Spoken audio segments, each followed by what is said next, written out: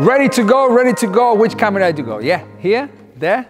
Okay, welcome everybody. Today we're going to talk about the lobs in the sport of paddle. Yeah, I will give you some just little tips, yeah, what you should do perhaps to play those lobs you want to play against your opponents at your paddle club. Listen, at some point the lobs are one of the most important, if it's not the most important shots in the sport of paddle. So, but the main thing is to recognize when to hit that shot. The shot selection for the lob is crucial. In the other side of the court, we have Mr. Sam Jones, who is going to give us a little hand, yeah, and show us how to play this amazing and beautiful shot. So, have a look, there we go. So, one shot, Sam goes for a lob, beautiful. Look how he's bending his knees, and then from down, he goes up, nice one. From down, up, beautiful. Go again, from down, he goes up. Okay, nice one. If the ball is coming easy, as the ones I was feeding the balls to Sam, that is a very nice game situation to make a lob.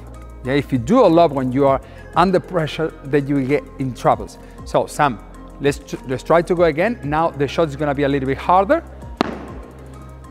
Yeah, so that lob is, sorry, not this one, that will be good.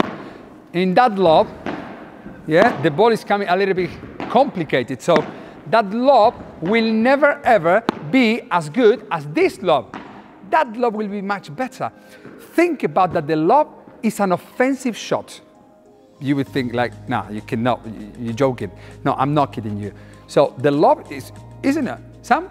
Yeah, it is actually. Yeah, it's an offensive shot. The point is that if you use it when you are under pressure, it will become a very defensive shot.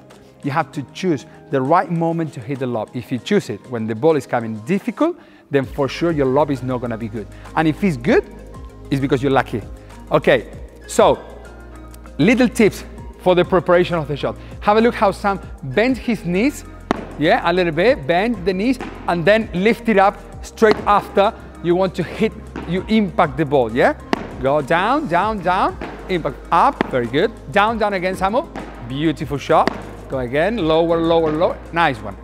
Yeah, so that's the first tip. The second tip, if you try to hit the ball when the ball is coming without the back wall, this shot is gonna be a little bit more difficult. So if Sam tries, sorry Samuel, let's go again. So if Sam tries to hit the lob straight without the back wall, I would suggest you to hit that shot, Sam, straight without a lob, yeah, no lob, yes, and wait again. Yeah, perfect. And wait for the shot when they're coming off the back wall, because if the ball comes off the back wall, the wall has already done the job for you. Yeah, the wall is bringing the ball back to you, so you, with the follow through, you can just hit the ball to the other side. The last tip, when I said that Sam was using his knees, use the knees. Yeah, use your knees to make the right lob. Have a listen in this with the paddle bat. The sound of the paddle bat when you hit the lob with your feet or without your feet. Have a look. This is the sound when you use just your wrist. Look. Can you hear that? Look. Yes? It's like, that's the sound. If you use your knees, yeah, and you use the follow through to hit the lob, the sound is going to be different. You see? Look at one, look. The second sound is the nice one. Yeah, when the ball goes with your racket, gets into your paddle bat, and then goes away from your paddle bat. I hope you like these tips, and I hope to see you very soon in the next video coaching. Different level.